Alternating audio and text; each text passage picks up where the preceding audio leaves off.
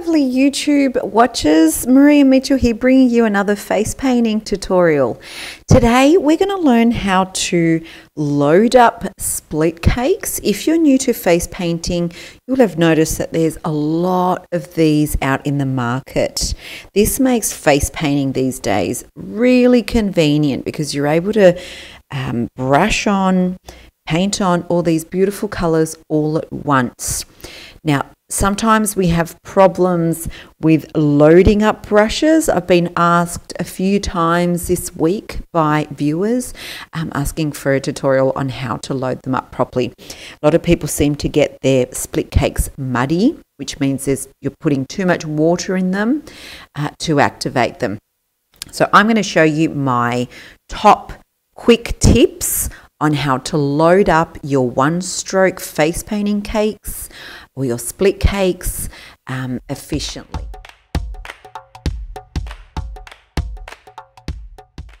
First up, what you're going to need is a brush bath or just a cup of water. I like to use these brush baths because there's some ridges, as you can see at the bottom of the well, and that's when it just makes it easier for me to brush my brush up and down the bristles so it can get rid of any excess paint. So this is for the dirty water, and normally I'll use this to dip my brush in to activate the paints. You're going to need some split cakes and some brushes. Now, let me just stress to you the importance of using proper face paints for achieving great results with one-stroke split cakes and applying them. So any professional face paint store will have professional face paints for you to purchase. You can check out my Global Colours range at facepaints.shop. You're going to need a towel. I use a cotton towel. I always have one handy in my kit, and baby wipes. Any ordinary baby wipes, as long as they're damp. You could also use a damp towel. That also works. Now, I'm just going to stress how important it is to use the right brushes for one-stroke face painting and applying your one-strokes correctly. What I normally use would be a 1-inch flat brush. And if you have a look at this 1-inch flat brush. This is a Paradise Makeup 1-inch flat brush. Global Colours make one. You can get them pretty much anywhere, but this is a proper face painting brush, and they're great because there's lots of bristles if you have a look on them, so that enables you to pick up a lot of paint. So when you are one stroking, you're able to apply more paint onto the skin. Reason why we like the 1-inch is because it picks up all of the colours of the split cakes. 3/4-inch flat brushes or 3/4-inch angled flat brushes are fantastic. The reason people always ask me, why do you have an angled and why do you have a flat brush? I'll normally use the flat brush if I want to apply with one-stroke split cakes, just a straight line or a very simple swirl. If I want to do complex things like butterflies or petals, I will use an angled brush because it enables me to keep my pencil grip holding the brush, and in an angle it feels a lot more natural than drawing like this.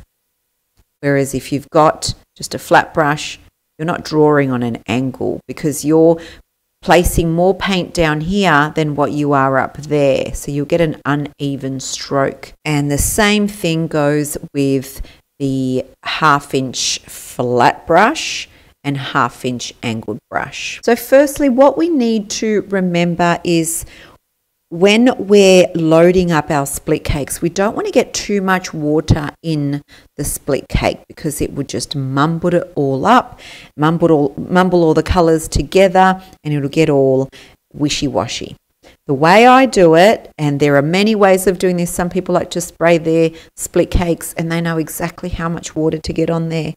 The best way I know how is to grab your flat brush, dip it into the water, right to the bottom of the ferrule, so it's nice and saturated, And then I'm going to get rid of any excess water just by swiping it along the edge on both sides of the brush. So on both ends, both sides, sorry. And then I'm just going to grab my split cake and I'm going to swipe the brush up and down the split cake. And I'm going to do this a number of times. Now, it's best to also keep in mind that you've got to make sure that you go over the same colours and that you're not wiggling it about, because then you won't pick up all of those colours individually. You won't get a crisp stroke. So what I'm doing here is I am resting it to that side of the split cake, so the blue side. So then that's my reference point in where I'm swiping. So once I have enough paint on my brush, I like to just test it first. Yep, that's a good amount of paint. And then I can draw on or paint on my one stroke. And then once I've been painting, say I've just painted something, I've put on a stroke and I need to reapply.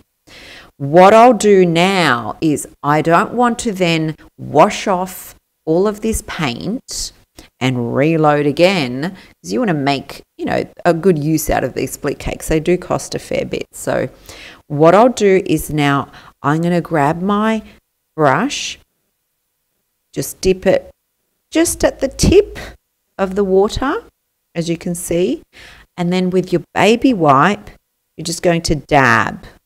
So it still keeps it moist, but you've gotten rid of any of that excess paint. So that is basically just getting it ready for the next application of face paint on your 1-inch flat brush. So now I've loaded up another amount of paint for my one stroke.